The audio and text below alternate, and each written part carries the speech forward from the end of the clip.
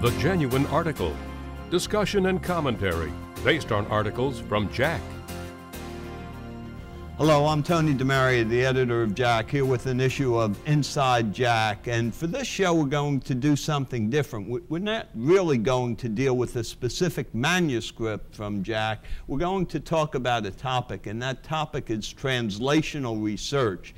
And as someone recently said in an article in JAMA, there are very many differences in the definition of translational research, but everyone seems to think that it's important.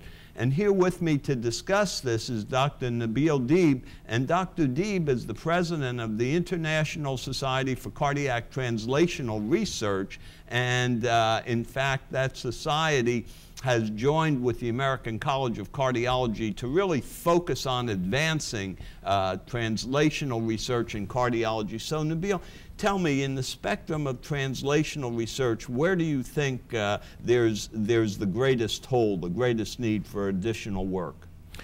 Well, Dr. DeMaria, it's clearly the major problem right now in advancing science and taking a concept, a new innovation to patients. As we all know, it is a very slow process and with overwhelming cost.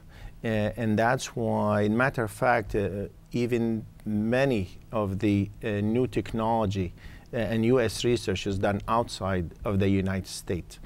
Not because necessarily better quality, but because things can be done.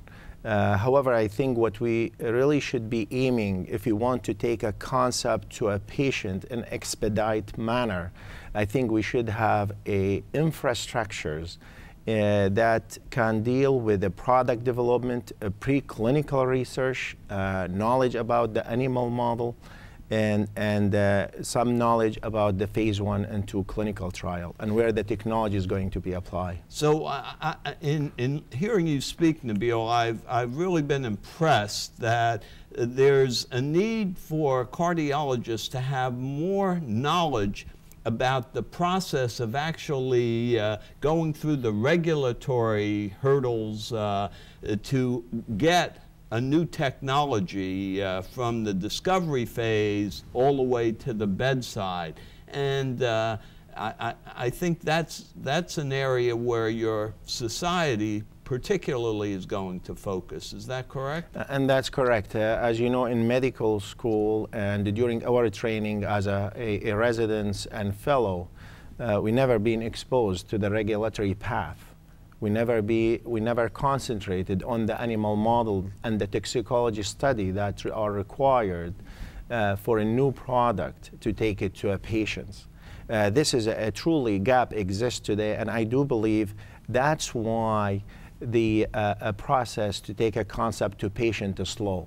And because of that slow process and lack of knowledge of that structure and expertise, that leading to overwhelming costs and for the product to get to patient. So I think if we have the right infrastructure, which is we are trying to do now with the society, we have a great committee and faculty in the International Society for Cardiovascular Translational Research. They are committed to draw a path for product development, animal model, understanding the regulatory path with FDA involvement to expedite that science to the patients. Yeah, and I think the collaboration between the ISCTR, Translational Research Society, and American College of Cardiology will come together and really move translational research forward. Thanks for bringing us up to date.